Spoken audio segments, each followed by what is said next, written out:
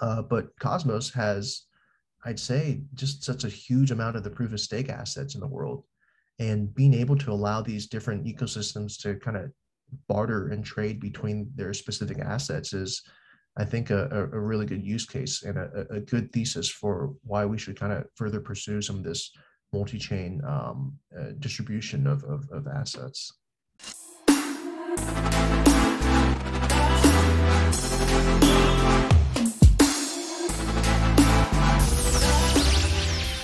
Yeah, and with that being said, hello and welcome, DeFi Times community, to yet another episode of This Week in Cosmos. And today, Fabian and I have a very special guest on our show. It's Brent Xu, the founder of UMEE. Hey, Brent, how are you doing? It's such a pleasure to have you on. Hey, doing well. It's really great to be here, and yeah, super excited about this. Yeah, we too. And before we start to talk about so many different topics regarding UMEE, it would be super awesome if you could give us like a short introduction to yourself. So how did you enter the crypto industry and what are you working on right now? Yeah, certainly. So I joined the crypto industry after following the space for quite a while. So I got introduced to it through a class in university, taught by Campbell Harvey. So Campbell Harvey was one of the foremost experts in interest rates, and he also happened to be a major libertarian. He loved Bitcoin, and he taught one of the first classes on Bitcoin in 2013. So after taking his class, I dived in down the crypto rabbit hole.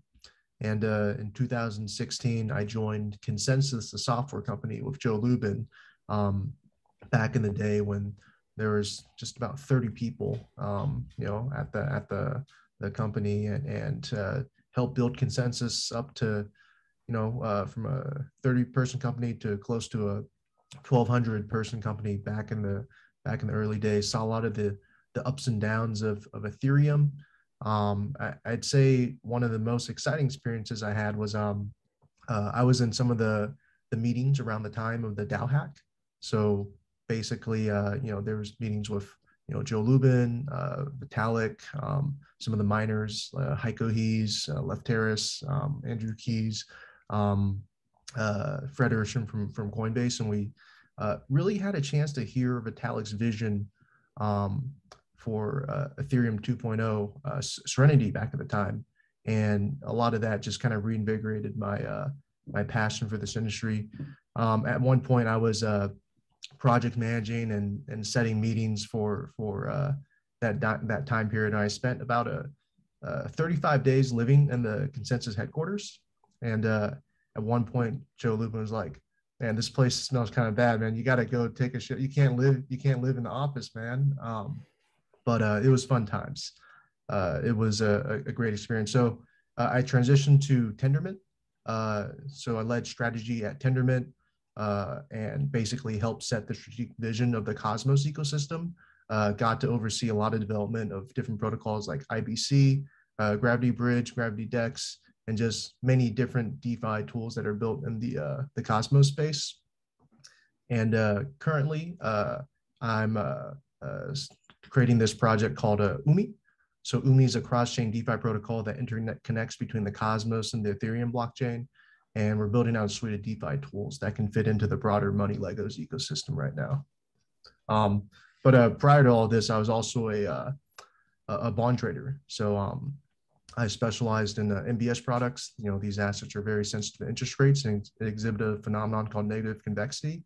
And I'd say that UMEE is kind of an amalgamation of these three areas. So Ethereum DeFi plus Cosmos proof of stake and cross-chain plus many concepts from the bond world. And I'd say that in many ways, UMEE is taking this massive bond market and figuring out the right way to move it onto DeFi and crypto. So that's sort of our overarching goal.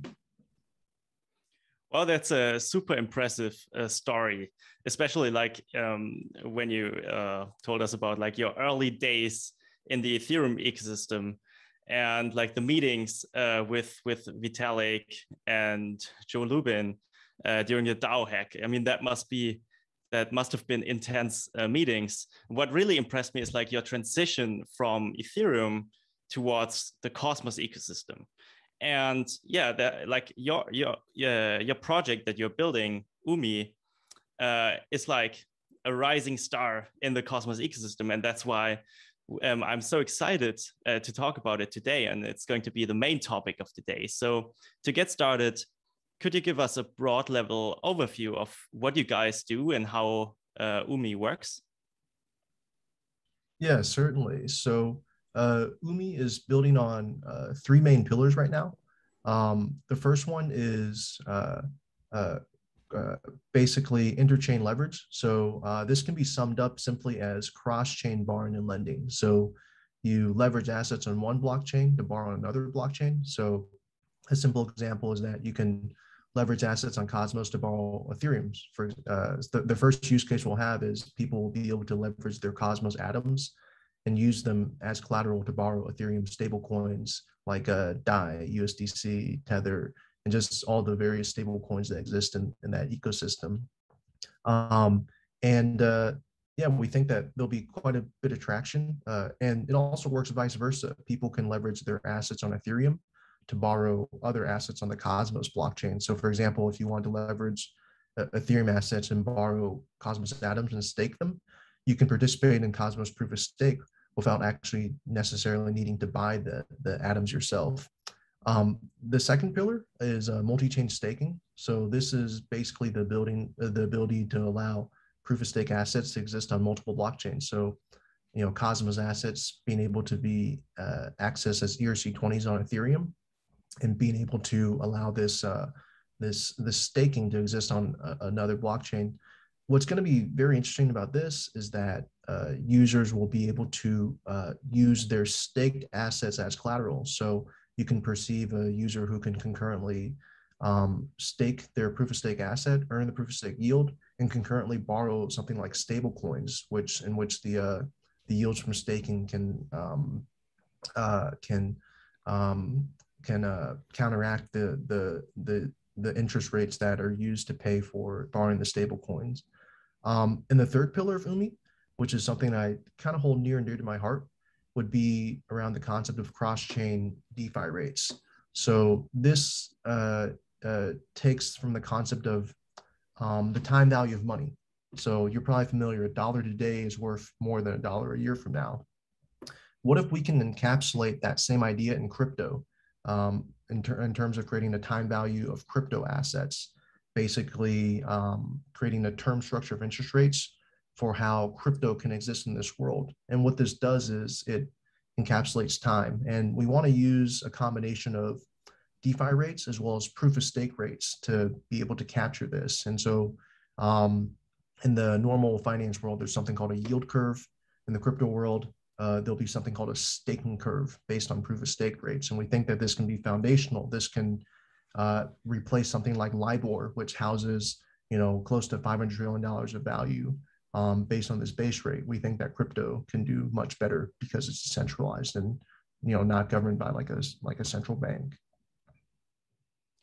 Yeah, that's super nice. And one cool aspect of UMEE that you also touched on earlier is the fact that DeFi protocols can actually interact with staking yields. So, which is a fascinating topic in my opinion. And it really shows that DeFi, what DeFi can actually do in the long run. So could you talk a little bit more about that and how it works? Yeah, certainly. So one thought experiment is that, you know, with like AMM pools these days, AMM pools are great for mean reverting assets. So that's why we see, you know, platforms like Curve that have stablecoin pairs like DAI and USDC. We see, you know, AMM pairs on Uniswap with like, you know, stablecoins or just assets that tend to not deviate in price that aggressively due to a phenomenon called impermanent loss. We think that there could be a great pair between an AMM between, let's say, a unstaked asset and a staked asset. For example, a staked asset is yielding its proof of stake yield. An unstaked asset is not. What becomes really interesting is that when you wrap time transformations around the staked asset, for example, if you compartmentalize the staking yield for a staked asset for like a month, 2 months, 6 months, 12 months, 2 years. What this does, and then you create an AMM pool between that asset and the spot asset. What that does is that it allows the AMM pool to act sort of as this facility to indicate the time value of that asset, because the discount of the asset that's staked is representative of the interest rate of the asset that you should expect, and it becomes also interesting when you just time lock an asset that's not staked. If you time lock the spot asset, but the point is a combination of these staked locked assets as well as unstaked assets can be put together into a cohesive ecosystem that gives an indication of what time value should be in a crypto ecosystem. Indeed. I mean, this is super, super interesting to talk about because in my view, this enables a very high level of capital efficiency. And I think this will be like a big game changer for the whole financial industry because, yeah, I mean, like how can banks compete with such efficient concepts? And talking about that, one very crucial aspect to make all of this happen is interoperability. And of course, there are also other blockchains in the space that claim to have like a similar level of interoperability like Cosmos. So what made you decide to build with Cosmos at the end of the day? Certainly. I think in my Cosmos journey, I've had a lot of really great eye-opening experiences.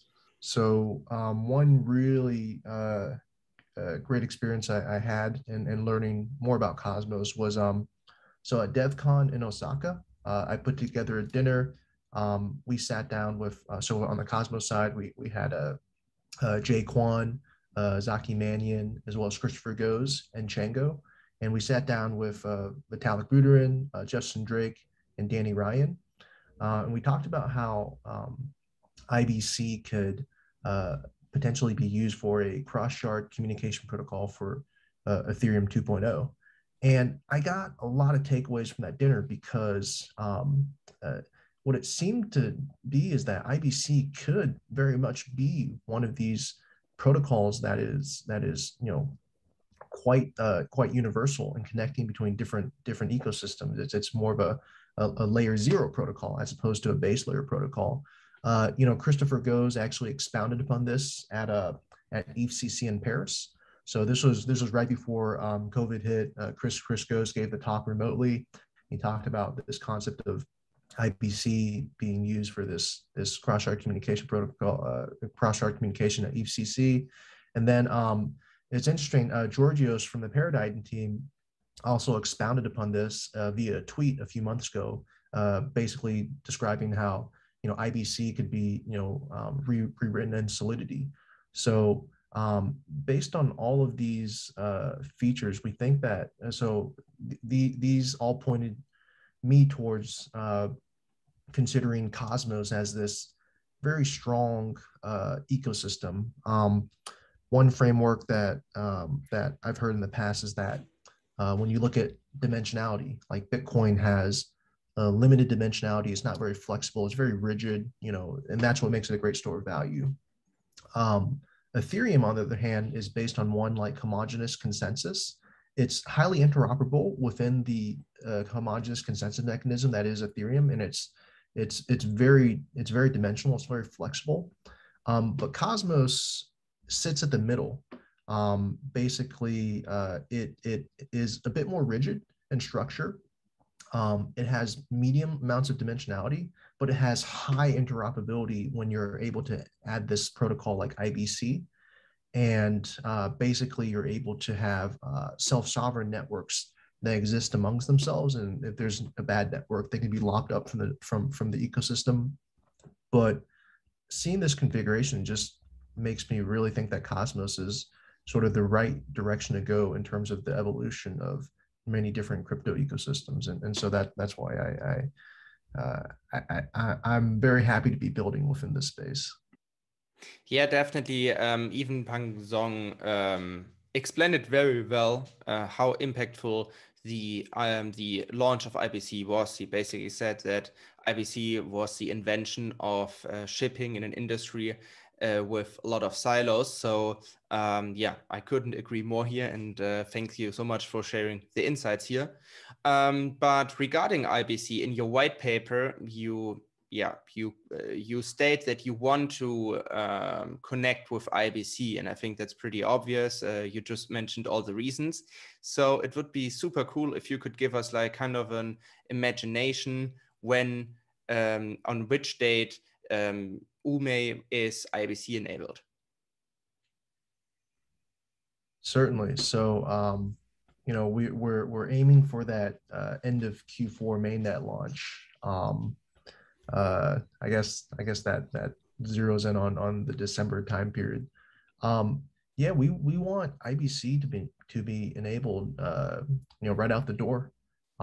We see just such an important interaction with all of these ecosystems. And I mean, when you think about it, like all of these cross-chain solutions right now of like connecting between a layer one Ethereum versus with a layer two scaling solution, you know, the initial connection is doable, but you know, withdrawing takes, you know, like 7-day time periods when interacting with these layer two scaling solutions.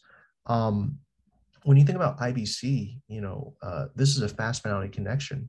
Every time you make an IBC transaction, that's a 5-second finality transaction, and so that is a substantial improvement to what we can see in how Ethereum interacts with like layer two scaling solutions. And so we hope to take lessons learned from this you know this superior architecture to be used to be built across the rest of the blockchain ecosystem. So yeah, we kind of see this as just one of the major selling points of this protocol. Yeah, definitely. And I really think that IBC could become like the standardized way blockchains could communicate with each other in the future. And we see this like in front of our eyes. Like like my favorite website at the moment is called mapofzones.com. And this is a very nice visualization of how the Cosmos ecosystem is growing at the moment. And it feels like every single day there's a new chain like being added to the network. And it like the Cosmos ecosystem is growing so fast at the moment. My next question is, do you think there's a chance that Cosmos could reach like a like escape velocity right now? So do you think that there's a big network effect going on, which could increase exponentially in the future? Yeah, that's a great question. You know, when you look at it from a Metcalfe's law perspective, this is a little bit like the invention of a telephone. You know, when there's one telephone, you know, big deal. Like what's the big deal? This is just one device. But when you actually create a network of devices connecting, being connected through this telecommunication network, the possibilities are quite vast. With IBC, I think it's quite analogous to that. You know, in the current configuration, you know, there's quite a few zones that have activated IBC. But I think what the ecosystem doesn't realize is just the vast network effect that's possible after more and more protocols discover IBC. You know, many networks out there already be built on the Cosmos SDK.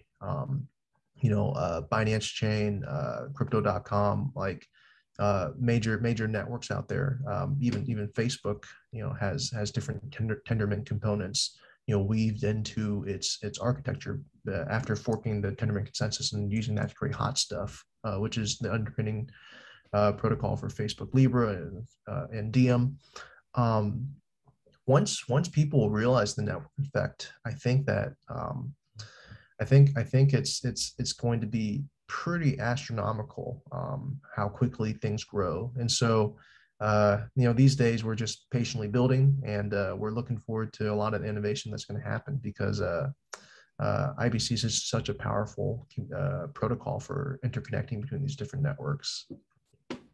Yeah, I totally agree. We kind of see the first signs for an upcoming network effect as we speak. I think the first obvious sign was the launch of Osmosis, because suddenly you were able to use the whole Cosmos ecosystem and everything came together. So for me, this was like the very first sign to see, okay, now we are starting. But I want to ask you one question, because in your white paper, you state that you are kind of inspired by Aave. So UMEE is a little bit used Aave as an inspiration. And Aave, what Aave is doing right now, they launch on different chains. They launch on Avalanche, and yeah, they are expanding. But they are more focused. They are focusing more on a multi-chain future. So they try to launch on as many chains as possible. But there are people who criticize that because you start to spread your liquidity across different blockchains. So many people say an interchain future would be better for these protocols to keep the liquidity concentrated. So there's kind of a discussion around this topic. So what is your position in that discussion? Yeah, certainly. And we're big fans of what the Aave folks are doing, just because they were such an early player in this space. When it comes to that multi-chain approach, I'd say it's dependent upon the technological infrastructure. So as you can see with something like SushiSwap, they have integrated with every network out there, and in some ways liquidity can be chopped up a bit. With the interchain, with what Cosmos is doing, I do see advantages of taking this IBC route, because you can have your own inherent blockchain, and basically your blockchain interacts with other blockchains via IBC. And you're able to use this common communication interface as the focal point upon which the rest of the DeFi ecosystem interacts. I think in this space, there's a lot of desire to be like, there's like base layer versus, if we're a hub, if we're a zone. I would say that from the chopping up liquidity perspective, there are tendencies for liquidity to aggregate in the main chain upon which a protocol is launched. We saw some of these dynamics with with Avalanche. We saw some of these dynamics with how projects are being built on Polygon or Arbitrum. I think the way I see it is that we do want to encourage liquidity to have access to many different ecosystems. For example, one of the main selling points for UMEE is that we want to leverage between Cosmos and Ethereum. So allow users on Cosmos to borrow like stable coins on Ethereum. I think the best perspective I have is that it's highly dependent upon the existing assets between different networks. I think some networks have more of one type of asset versus other networks that might have other types of assets. For example, Ethereum has most of the stable coins in the world, but Cosmos has, I'd say, just such a huge amount of the proof of stake assets in the world. And being able to allow these different ecosystems to kind of barter and trade between their specific assets is, I think, a really good use case and a good thesis for why we should kind of further pursue some of this multi-chain distribution of assets. Yeah, I definitely see your point in that discussion. And what is also important to mention here is that Ethereum has more stable coins today. The Cosmos ecosystem also makes big progress regarding that. So due to the Terra upgrade, Columbus 5, a lot of things changed. So let us see how this plays out. But I want to come back to UMEE one more time. I mean, in the end of the day, you basically revolutionize the staking industry because you make staking even more efficient. And even JP Morgan estimates that the staking industry will completely blow up after ETH 2.0 is entirely shipped. And now we even live in times with like significant inflation. So staking, the whole staking economy could become more attractive over the time. So what is your take on the current state of the staking industry? And yeah, how do you view the future of the staking economy? Do you basically see that we will enter a new financial era? Yeah. So I think that staking has the ability to change the perspective of how an economy should view inflation. So, there have been ideas in the past around how proof of stake can be a proxy of a certain form of economic growth. And the way we see it is that, these days people perceive base interest rates based on just different term structures created by the Federal Reserve or created by different industry standards. For banks, they used to use a reference rate called LIBOR. Now they're transitioning to something called SOFR. And these are just industry standards that are being used. We think that with proof of stake, based on my earlier points, proof of stake can in many ways replace something like LIBOR or replace something like SOFR as a reference rate. This internal economic yield that's being generated by a crypto asset has just a world of possibilities, because what it does is it represents an internal protocol-based inflation that's determined by an inherent BFT-based consensus from the perspective of tendermint and from other protocols, their respective consensus protocols.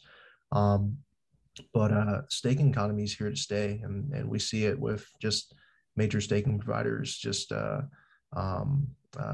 are establishing strong presence in the space. On our side, we're big fans of the validators that are supporting the UMEE ecosystem. We're fans of the Cosmos stations of the world, the Figments, the Stakefish, the Chorus Ones of the world. And we're just really excited about how a lot of these major validators and staking providers are just expanding and looking at new evolutions of how this ecosystem should evolve. Yeah, I mean, everybody is super excited about that, and especially if you are in crypto. I think there's also changed a lot of things regarding a bear market or a bull market, because before we had the staking economy in that size, people were only able to make money by speculating, and now you can really create economic value. So yeah, I think times change pretty fast. But speaking about the time, you mentioned it already. You were pretty deep into bonds, and yeah, there's one question that it was in my head the whole time. I mean, we saw 2008. 2008 was basically also the birth year of Bitcoin, because it basically smashed the whole financial industry. And one reason for that were CDOs. And CDOs are now forbidden as far as I know, but still there are similar products on the market right now. And the whole financial industry doesn't seem too strong at the moment. So what is your take on the current bond market, and where do you see the role of UMEE in order to revolutionize this part of the financial industry? It's kind of serendipitous that you put it that way. It's like a broken bond market was the reason for why crypto was created in the first place. Bitcoin came out right after the 2008 financial crisis, and it is quite serendipitous how things have evolved. And based on that's what we believe. We think the bond markets are completely broken. And keep in mind, the bond markets are like a multi-trillion-dollar market. When you include things like derivatives and other assets, you kind of get into that quadrillion dollar value. And so bond markets are the biggest markets in the world, and they're not very transparent. I was on a bond desk for 6 years, and I did not think that the financial markets were necessarily governed by like logic and reason and math, as opposed to just more, internal human relationships and psychology as it relates to these networks and ecosystems. And I'd say with UMEE, we're trying to redefine things. We're trying to rebuild those huge markets using decentralized protocols and open source technology.